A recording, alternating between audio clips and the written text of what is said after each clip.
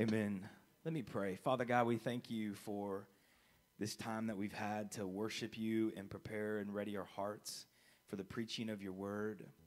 And God, we pray and ask right now that you would anoint Stephen as he preaches. Holy Spirit, that as he declares your truth, that we would listen with receptive hearts and ears. And God, we would obey and apply everything that we learned today into our lives to bring you much glory and to bring you much honor. And Father, I pray that we would be transformed by sitting under the authority of your word today. In Jesus' name we pray. Amen. As Stephen comes, you can be seated. If you're wondering today why we haven't dismissed the kids, if you're a guest with us, the first Sunday of every month we have what we call Family Fellowship Sunday. And the idea for this is if you have a child between the ages of 0 to 3, they can be in the nursery. But we want our children in here at least once a month worshiping and sitting under the preaching of the word so that they can see mom and dad worship, lift their hands, sing. They can sit under the word. If you are a parent, when you came in, you probably received a guide, a children's sermon guide, and they can color on that, and there's activities on that. And after the service, if they go back and they see Miss Kelly, our children's ministry director, they can get a gummy worm if they have a question for her from the sermon. So kids, pay attention and listen up. Stephen preached the word to us today, brother. We're looking forward to it. Come on out here so we can see you. You're not as tall as I am, so I want them to. Thank you. Thank you. Greetings to you. How are you doing? Good, good. Thank you. It's great to be here this morning, and we are honored to participate in the worship together with you and to lift up our voices to the Lord and be in the presence of the Lord together with you. And I want to honor and respect Pastor Matt Hess for inviting me to speak to you today and just to be with you. And my family and I are honored to be here. I will be preaching this morning, or whatever you might call it. Some people call it preaching, but I'll be talking to you about a text that is in the book of Malachi, in this chapter 3. For those who have been in the Lord for a little bit, when they hear Malachi chapter 3, the first thing they think about is tithes and offerings and people telling them that how can you rob God? You are robbing God by not paying your tithes and offerings. Well, we'll talk about that, but not today. What is of interest to me today is the text that is starting from verse 13 up until verse 18. There is something that I want us to look at today. And we're trying to answer the question today that many people ask wrongly. The way that people ask this question many times is that they say, what's in it for me?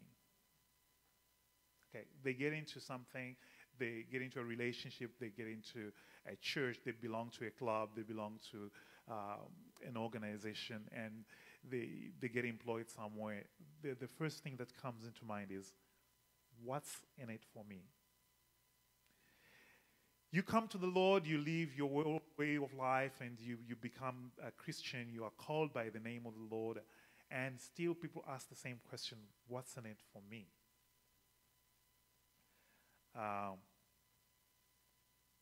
And we're going to try to answer it. First of all, we want to restructure that question and ask it correctly and say, is it worth it?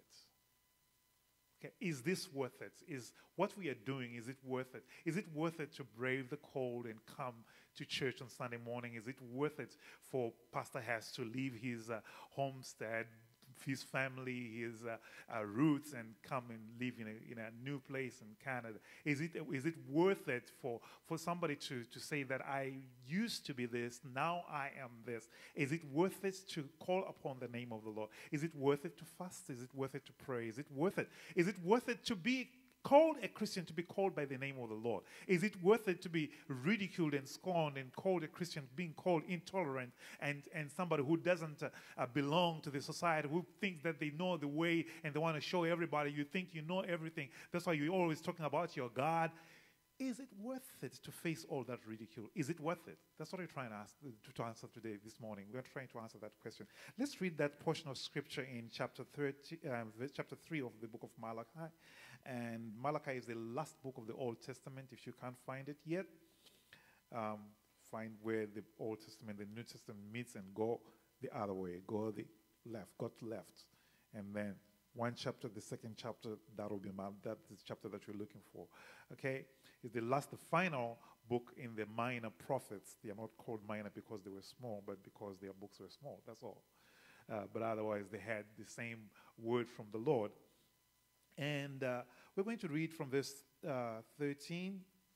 And it says, "Your words have been hard against me, says the Lord. But you say, how have we spoken against you? You have said, it is vain to serve the Lord. What is the profit of our keeping his charge, or of walking in the morning, as in mourning before the Lord of hosts? Now we call the arrogant blessed. The evildoers not only prosper, but they put God to the test, and they escape. Then those who feared the Lord spoke with one another, and the Lord paid attention and heard them. A book of remembrance was written before him of those who feared the Lord and esteemed his name. They shall be mine, says the Lord of hosts. In the day when I make up my treasured possession, I will spare them as a man spares his son who serves him. Then once more you shall see the distinction between the righteous and the wicked, between one who serves God and one who serves him not." So here is a situation. People are coming to God and they're talking about God. And God being God, he hears all these conversations that we say about him. Some of the conversations we talk about them with other people, and some of these conversations we have them inside, within our hearts, and we complain before God and we say, really, is it really worth it to serve God? Is it profitable? Before you get into any kind of business venture, you want to find out, is it profitable? Before you invest money in any company, you want to find out, what is this record? How much money have they been making? If you invest in the stock exchange, you want to see what the record has been. What is the news? What are the changes that are coming into this company before I make an investment into it? Because I don't want to lose. Nobody wants to lose. You don't want to lose your money. So you want to make sure that you are doing the right thing. And you also don't want to lose your time. You don't want to lose your life, wasting your life over something that is not profitable. And in this day and age, our young people are talking about FOMO, the fear of missing out. In other words, if I become a Christian, I will miss out on the fun that other people are having. And they're scared of that. They're scared. The idea petrifies them that I am growing up and I am missing out while other people are having fun. And it's a legitimate question. Is it legitimate? Is it worth it? Is it worth it to miss out on that fun? Is it worth it to invest your time and life in the things of God while other people are having fun? That's what we want to look at today. And it shows differently to different people with different experiences, depending on how your life is gone. You might have some time in your life where you face difficulties so much that you've asked God, what is it? Is this worth it? Am I doing the right thing? A few years ago, about 20 years ago,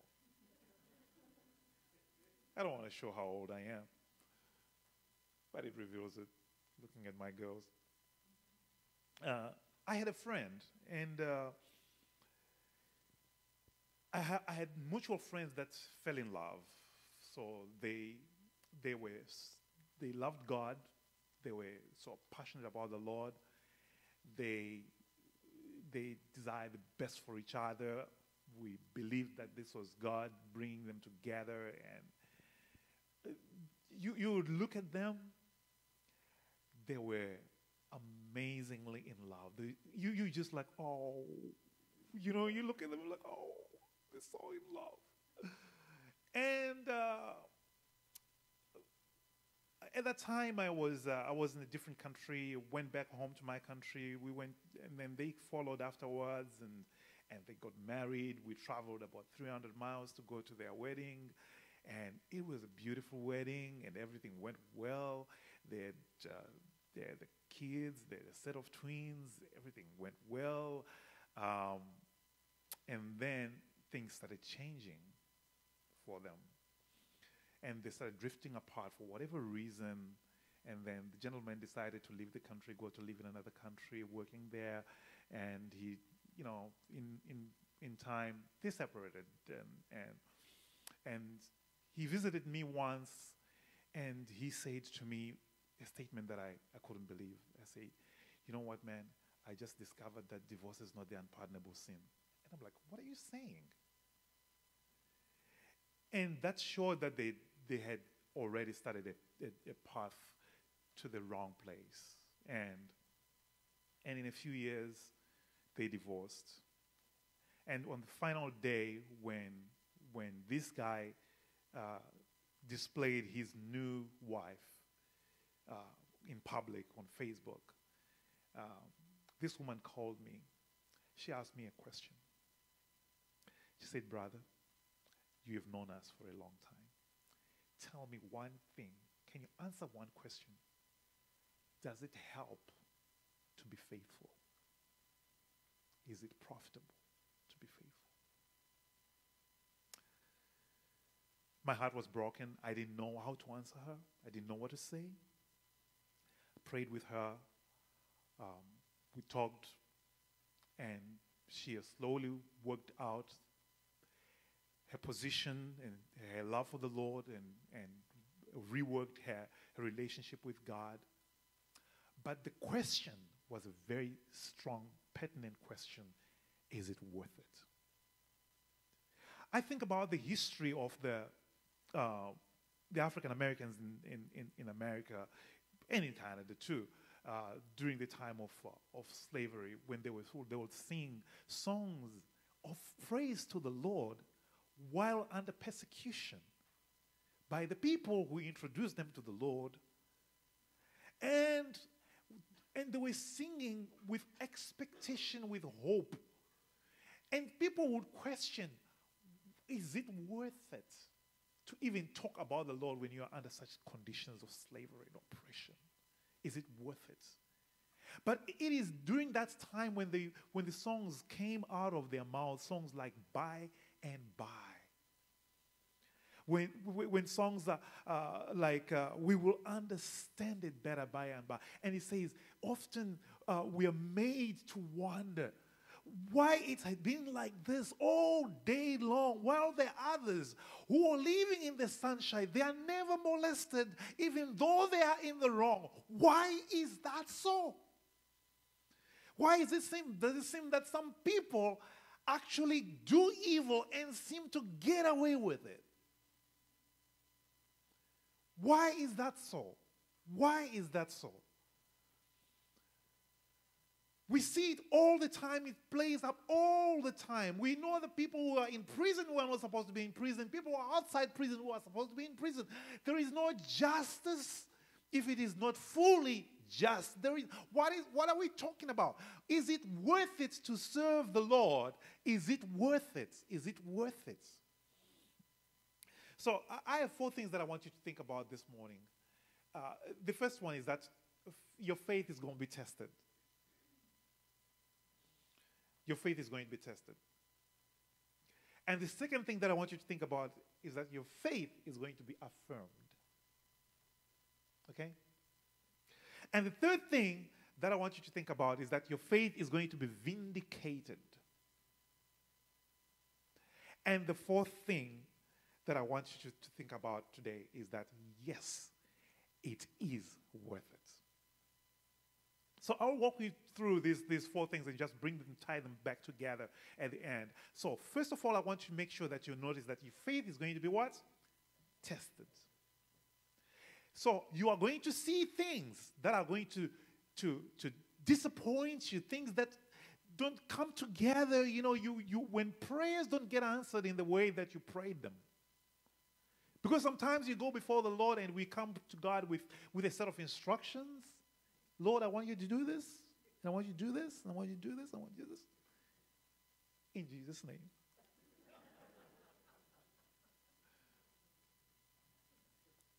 Do you see the problem with that? The problem with that is that we do not know as much as God knows. And so when we come to God with a set of instructions, I wonder what posture God takes. He'll be like, Lord, I want you to do this. I go, I see you. But I know what is best for you. I know your future more than you know you. I know your weaknesses. I know your strengths. I know how to rescue you. I know how to save you. I know how to supply your needs. I know how to answer you. I know how to be your God. So, it doesn't mean prayer shouldn't we shouldn't pray. Does it mean that we shouldn't pray? Does it mean that prayer is not profitable? No. God asks us to pray. He wants us to pray. There is a reason why He asks us to pray. But as we pray in understanding that it is not what we do that changes God. No. Listen to what Job says. He says, what do we gain by praying? In chapter 21, verse 15. What do we gain by praying? In other words, he got into a serious situation and he asked that question, what is this helpful for? How is this helping me? Why am I kneeling? Why am I fasting? And Isaiah chapter 58 verse 3 says, why have we even bowed down like bulrushes, bowing down before God and in sackcloth and in tears and fastings? Why are we fasting before God? How is it profitable? So I'm saying that all these situations are witness that your faith is going to be what? Tested. No matter how strong you are, no matter if you're a spiritual giant of sorts, your faith is going to be tested. Because there are some people who are intimidatingly spiritual. You know that? You look at them and you feel like, oh my goodness, I wish I could be half what he is. But tell you what, it doesn't matter how much you appear to be a spiritual giant, your faith is going to be tested. And the results that we get that may intimidate us. You know, we might sometimes we might fail those tests, but God is patient with us. And the other thing that we must notice when we're tested is that the story is not complete. We don't know the full story yet. We don't know it yet. Okay. Second thing I said, your faith is going to be affirmed. And the Bible says in 1 Corinthians chapter 15, verse 58, that do not be weary because your labor is not in vain. In other words, is it worth it? No, your labor is not in vain. Your fasting is not in vain. Your praying is not in vain. Your efforts to read the Word of God is not in vain. Everything that you are doing to give, as long as you are doing it for the Lord, it is not in vain. Nothing that you do for the Lord is going to be in vain. It's not in vain. And the Bible tells us, as we read this portion of Scripture, it says that your words have been hard to me. This is God complaining to us. Your words have been hard to me. Sometimes we say hard things to the Lord. And the Bible tells us that we are able to grieve the Holy Spirit. And I believe that by grieving the Holy Spirit, we grieve the Holy Spirit by sometimes saying things to God or about God that are offensive to God. Because we are speaking in our ignorance and our pain, but in our lack of understanding. And so God says, your words are tough. Why? It's because you have said. In other words, you are not asking. You're not asking a question, is it profitable? You have actually made a conclusion. You have looked at things and made a conclusion and said it is not profitable to serve the Lord. And many times we come to the wrong conclusions because we don't know the whole story. We don't understand the full story. We don't have the full set of information that we need to get to in order to come to a conclusion, but we are quick to come to a conclusion because we think we get it. We think we get it. We think we understand everything that's going on. This is the example that I give. How many of you says they have dogs? How many dog people? Cat people? All right, good. If your dog is sick, are you going to have a discussion with their dog about what you're going to do about his sickness? Are you going to say, you know what, I'm thinking of taking you to the vet. What do you think about that? You'll not do that. You'll not speak to the cat. You'll not talk to the cat and tell the cat that, you know what, you're sick today. You need a shot. And the cat will not talk back to you and tell you, no, I'm not in the mood for a shot today. You don't have that discussion because of what? You don't have the same level of understanding. And sometimes the questions that we have for God are like the discussion that a cat wants to have with the master. The dog cannot suggest anything to you because the level of understanding is very different. You might be great friends. You might have certain things that you like together, but there are certain things that you cannot communicate between the two of you. There is a gap between that cannot be filled by anything. That you say, I am a responsible owner and I'm going to do this for my dog. And I believe that God, being a responsible father, there are certain things that he does for his kids that we will never have full understanding. He's been there from eternity past, and it is going to be there after we're gone. He is there. He is the everlasting Father. So he knows everything. We need to rely on him. So our faith is affirmed when we understand then that it's not about us. It's about him. That's where our faith is affirmed. Okay, and when you read the portion of scripture that we read, it says, but even when you say it's not profitable, and you've called the arrogant, blessed, and evildoers only prosper, not only prosper, but they get away with it. Because we see these things, we say, and we don't understand. Why are evil people prospering and getting away with it?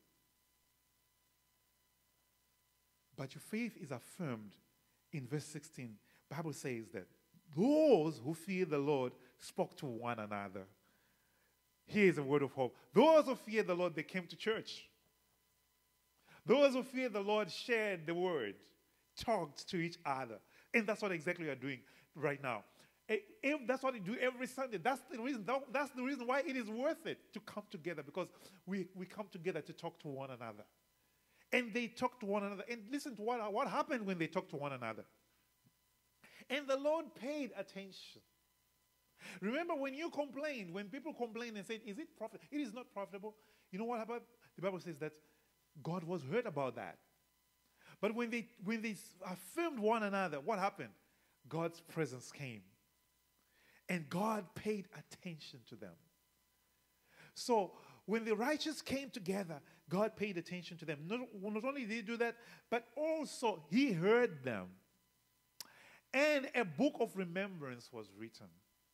In other words, there are certain things that God keeps as records. He keeps those records.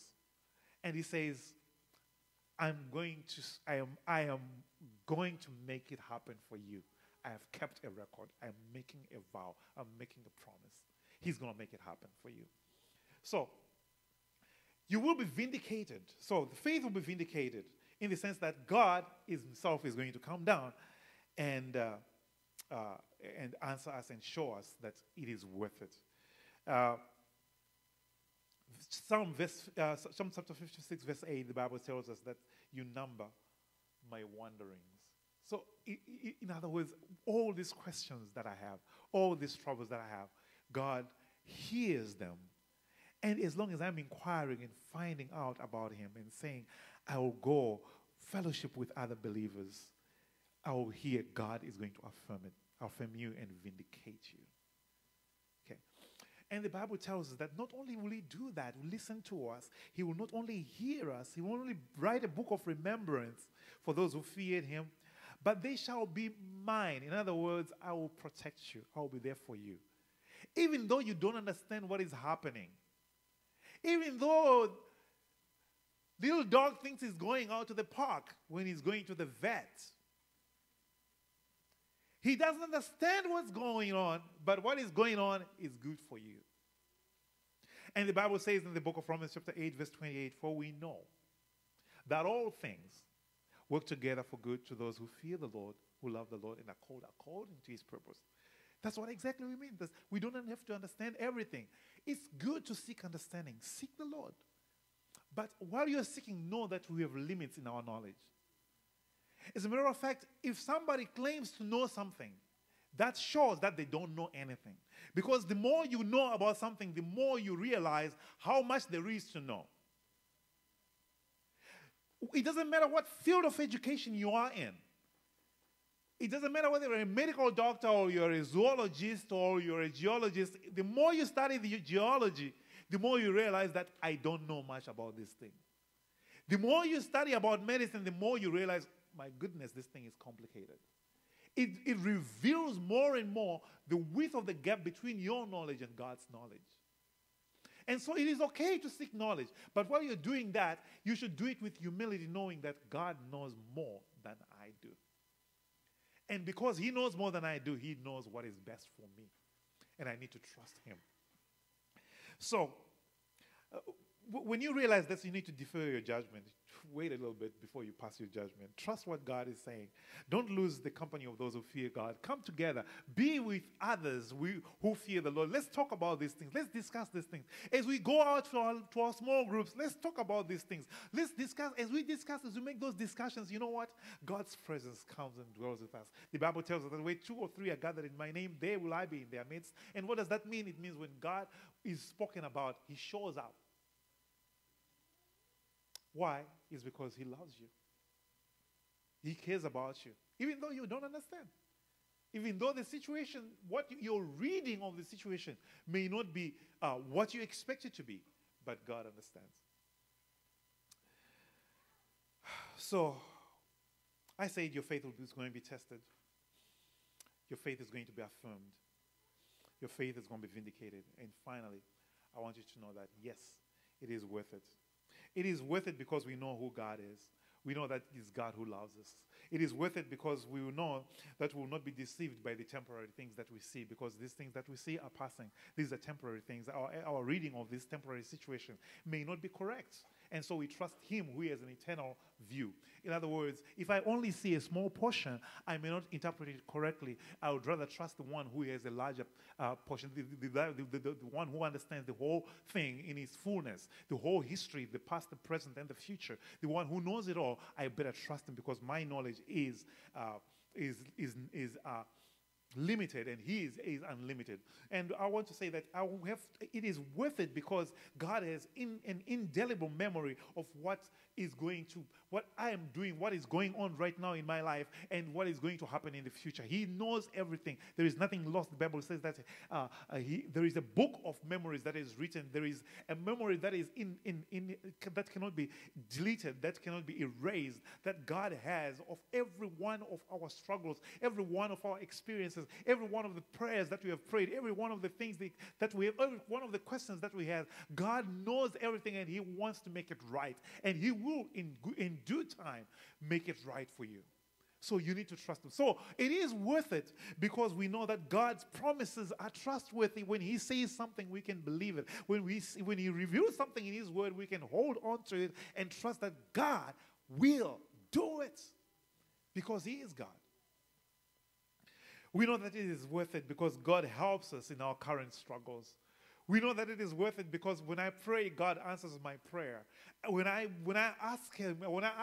tell him, help me, Lord, I do not understand, he is there. He shows up. And the Bible tells us that he is the very present help in time of need.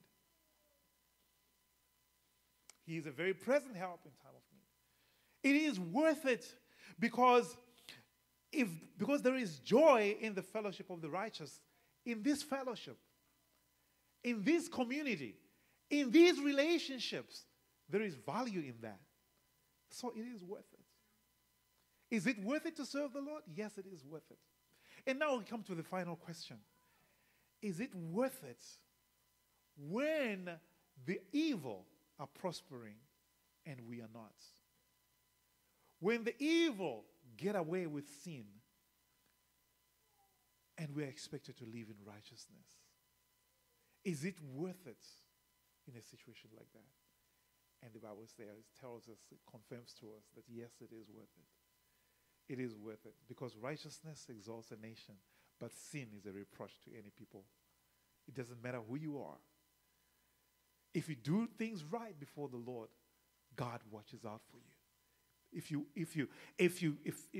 And it doesn't matter whether you see the evidence now or not. It doesn't matter. God watches out for your future. He knows everything. We can't do anything to win his favor. He loves us the way we are, but he also wants us to live according to his word. Listen to what I'm saying. Listen to the instructions. Let's talk about it. Let's have his presence be among us. But when we discuss about him, when we talk about him, the Bible tells us this. It says, "Bless the Lord, O my soul, and all that is within me, bless his holy name. Bless the Lord, O my soul, and forget not all of his benefits." And the problem that we go through many times is that when we go through difficult times, we forget some of the benefits of being in the Lord. And I don't want you to forget about the benefits of being in the Lord. And the greatest benefit of all is to be called by his name, to be called a child of God. And if you read in that portion of scripture that you read, the Bible says that I will preserve you, like one who preserves his own son. Here is a school that has hundreds of kids. Things happen here to kids all the time. But if something happens to one kid, that is mine, that comes to this school, oh my goodness.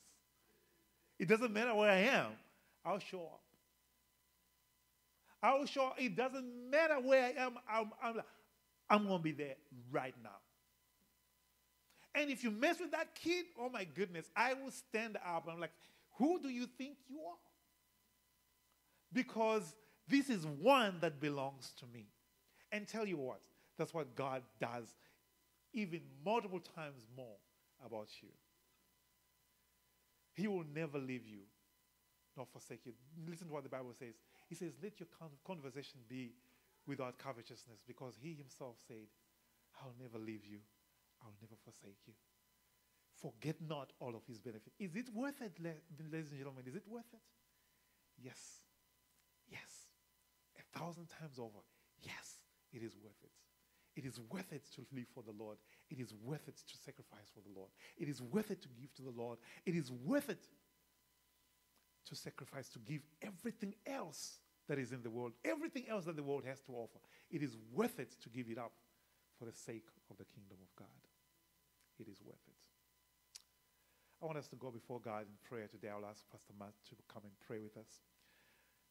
But as we do so, I just want you to dedicate your heart to the Lord and say, Lord, help me in the times that I have failed, in the times that I've faced difficulties and I thought that it wasn't worth it.